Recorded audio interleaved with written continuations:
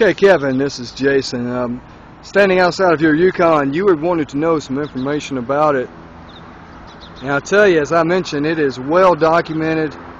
Just a good looking truck as I kind of do a walk around here. I'm going to zoom back in on the tires. That's one of the things that I talked about.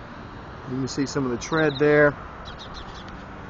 I'm going to start, obviously, with the driver's side. And this is another way you can kind of see some of the features. We already knew power windows, power locks. You can kind of see that right over here on the door. Wasn't sure about the CD player. It looks like it is single disc as I had imagined. And of course I'll show you the back. We'll go into the next row. And the rear air system. And the third row.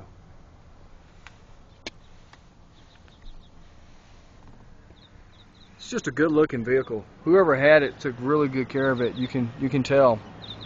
No rips, no tears. SLEs we talked about. I'll close this door. Actually, you know what? Let's do this. Let's go ahead and pop the hood for you.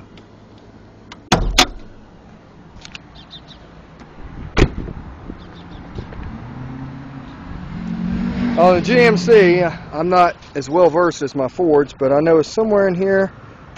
Oh, there we go. Let's try to do this in one hand. Perfect. And I'm so glad it races up on hydraulics, so that way I don't have a stick to have to prop up.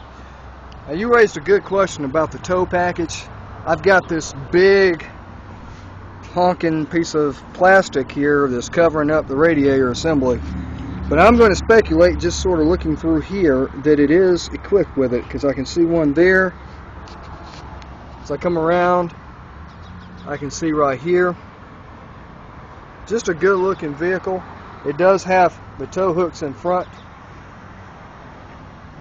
James, one of our detail guys, is the best in the business. And if it doesn't look good already, he can really make it look good. So I'll come around this side. You wanted to see a picture of the window sticker. I'll zoom in on that. And I'll just sort of recap what is on it. 5.3 V8, 4-wheel drive, ABS of course, daytime running lights. You can probably see me in the reflection just reading everything off. If you can't tell already, I'm the handsome bald guy that's showing up in the reflection of everything. So finally we come around to the end, and of course there is the hitch, and there's where you would plug in the 7-pin connector right there. And it looks like I have a cover of some sort right here. Now normally what they would do is they would put it, to get to the tire you would have to have your key. That would be locking. I suspect that may be the case. Let's open up this back and let's give you a bird's eye view of the back cargo area. Now I know you mentioned that you had a family member that has one of these, so I'm sure you're well versed in them. Probably more so than I.